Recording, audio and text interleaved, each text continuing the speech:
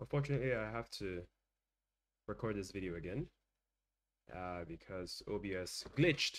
Nothing was showing on my screen. But this is the reorder list problem. We're still dealing with reversing a linked list pattern. And the problem here is you want to fold a linked list in half like this, kind of. So these examples show what's up. So from the middle of the linked list, fold it in half. So 6, 8, 7 becomes 6, 7, 8. This becomes 9 followed by 2 followed by 8. Sorry, 9 followed by 2 followed by 0 followed by 8. Again, from this middle, right, you move it this way. So 5 follows 1. 5 comes after 1, and 4 comes after 2. I hope this makes sense. So you're like taking the linked list from the center and folding it in half and interspersing, if that's a word, the nodes from the rotated half. So that's what's happening here. 8 will come here, 5 will come here, 1 will go there. It's fairly straightforward. It was a very short video to record, so I figured I'd go through it again. And educative a day keeps unemployment away, right? Or it helps you get to the moon. Well, the recording of these videos can help you get to the moon, basically. But I digress. The solution. So we want to find the middle of the linked list first. That's the first step of the solution. We've done this before with fast and slow pointers. And basically you jump the fast pointer. For every 2 steps the fast pointer makes, you move the slow pointer once. And by the time you get to the end of the list, the slow pointer will be at the middle of the linked list. Second, you want to reverse the second part of the linked list. So we have a simple reversing a linked list problem. We've covered this in a previous video. You can go back and check under the fast and slow pointer, where you find the middle of a linked list. Then you want to reverse a linked list, which we did, I think, what, 3-4 videos ago.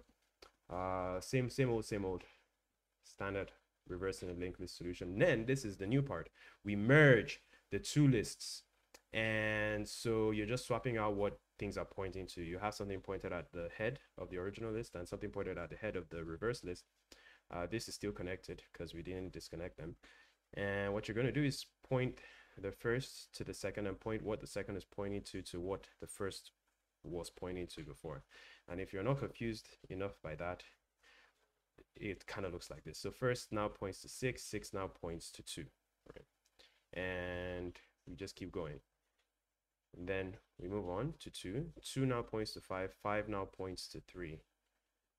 Right? 2 points to 5, 5 points to 3. Then we move on. And then we get to see that we're at the end of the list pretty much. And we're done. And now it's time to step through the solution. Let's do that real quick. Make this big for everybody. So we just passed the head of the linked list. If it's null, return. So first of all, find the middle of the linked list. We've done this before. This is how to do that. Then slow is now becomes the head of the second part of the list. So 6 in this instance becomes slow, and then we'll point it to current because we want to reverse this linked list. And that's what we're doing here. We're flipping 456 to 654.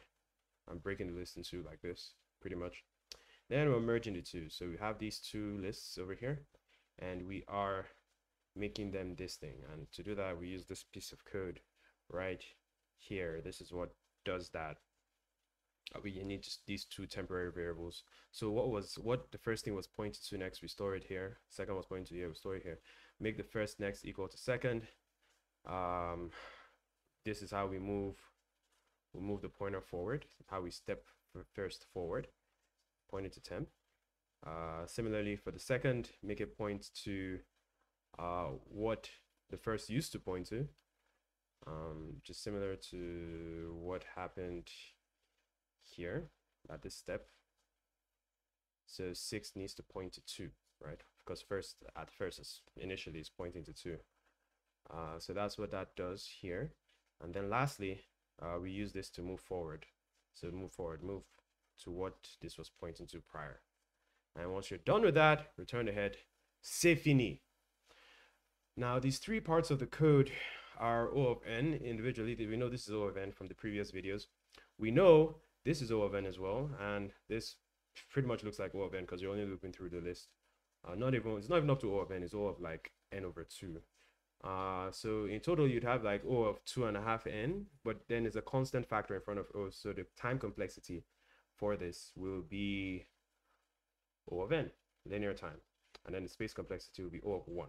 Because no matter how big the linked list increases in size, we don't create any more variables than we already have. And that's the end of the story. Thank you so much. I hope this turns out okay, because I do not want to record this again. See you next time.